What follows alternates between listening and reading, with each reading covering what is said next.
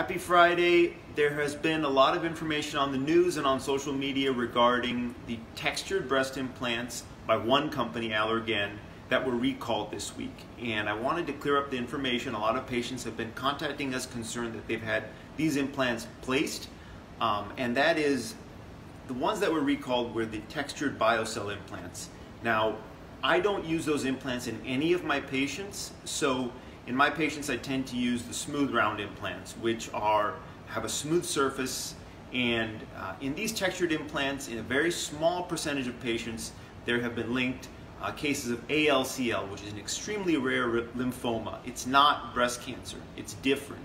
And actually, in those patients, some patients have been symptomatic and the implants have been removed.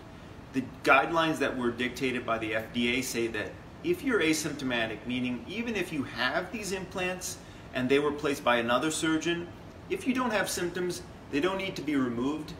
However, if patients have any questions, they can contact our office and we can look up what type of implants you had, especially if they were done by a previous surgeon. And we're happy to clear up the air about this information. I hope the video helps.